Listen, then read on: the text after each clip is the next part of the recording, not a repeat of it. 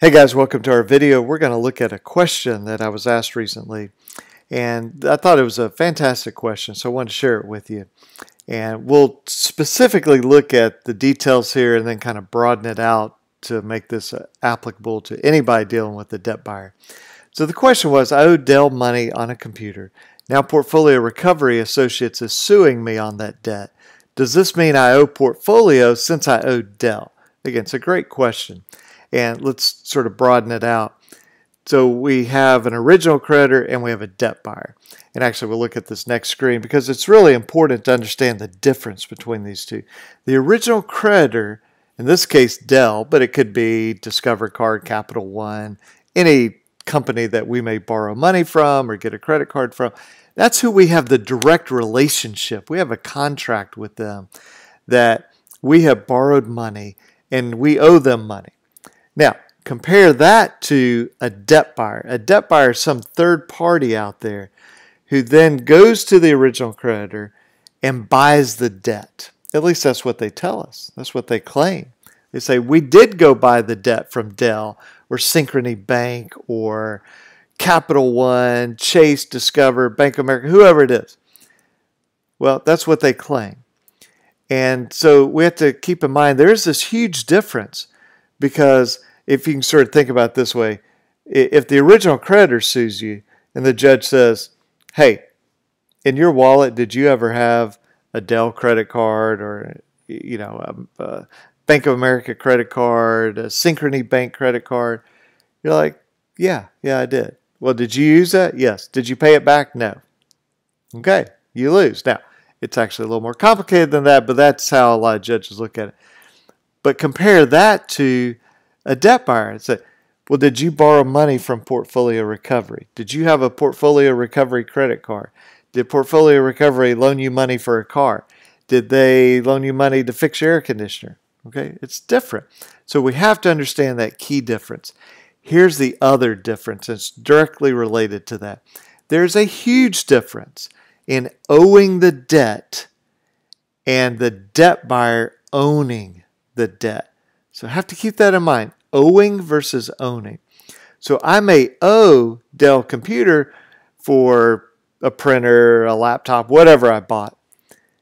But that is not the same as Portfolio Recovery owning that debt. So here's one way to think about it. Imagine there's a camera and the debt buyer, Portfolio Recovery, they want the camera to be focused on you borrowing the money.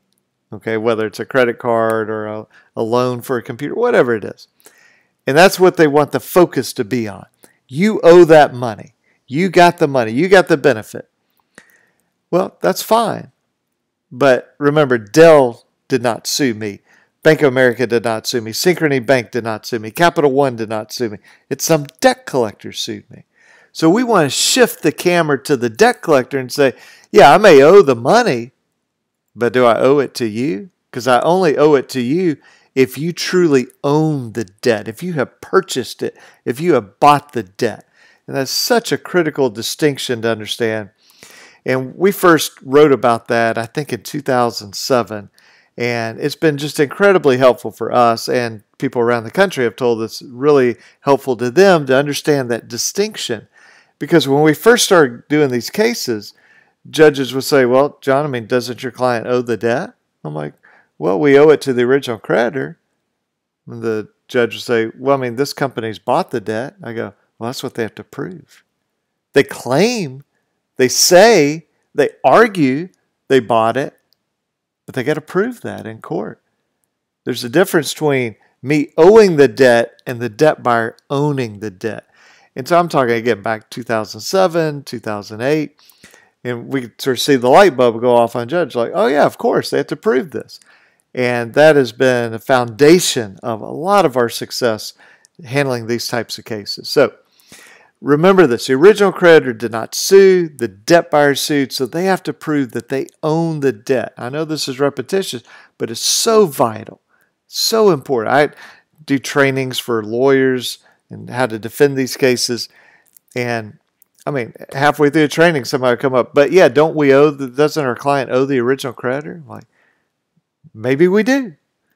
But that's different than portfolio recovery, Midland funding, whoever it is, actually owning the debt.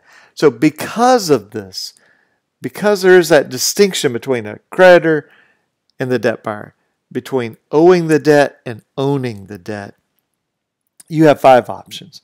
So you can do bankruptcy. We very rarely recommend that because usually it's completely unnecessary and it's overkill, really. You can fight it on your own, so you don't hire a lawyer. You do this on your own, and we've got resources to help you. You settle it on your own. So again, you don't hire a lawyer. You pay money to the debt buyer. Again, we've got resources that can help you. Maybe you hire a lawyer to fight the case or hire a lawyer to settle the case. And with all these, you need to go through the analysis of each one of these.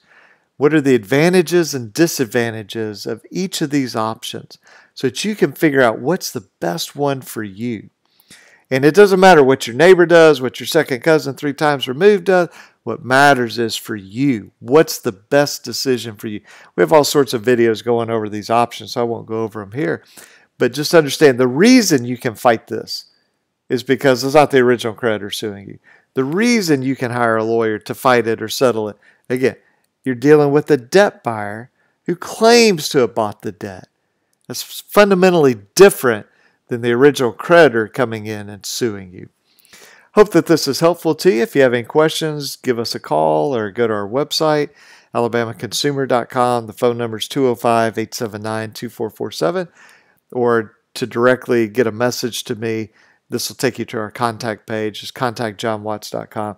Now, if you're in another state, get with a lawyer in your own state because I'm not licensed outside of Alabama. And every state is different in how they handle debt collection type trials. But fundamentally, this premise I think will be helpful wherever you are. Then you just have to sort of apply it in your state. But if you're in Alabama, definitely give us a call. And I appreciate you watching this video. I'll catch you guys in the next one. Thanks a lot. Bye-bye.